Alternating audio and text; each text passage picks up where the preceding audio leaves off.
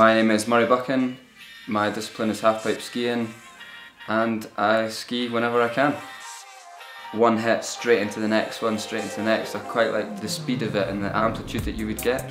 It was always quite appealing to me, so whenever I did get a chance, that's where I would spend the majority of my time, would be in the halfpipe. I had to make a decision whether it was skiing or rugby. The decision process was pretty quick. Short term, for this coming winter, I'd like to go to Sochi. I'd like to make finals. Going on from that, I'd like to go to X Games. That's a big goal of mine as well. In the next 4 years, hopefully go to the next Olympics and medal. The progression in the sport is from the people themselves. They just want to see themselves get better and see their friends get better. There's a judging criteria, but we've got 150 metres to do what we want. And I think that's why it's appealing to so many people.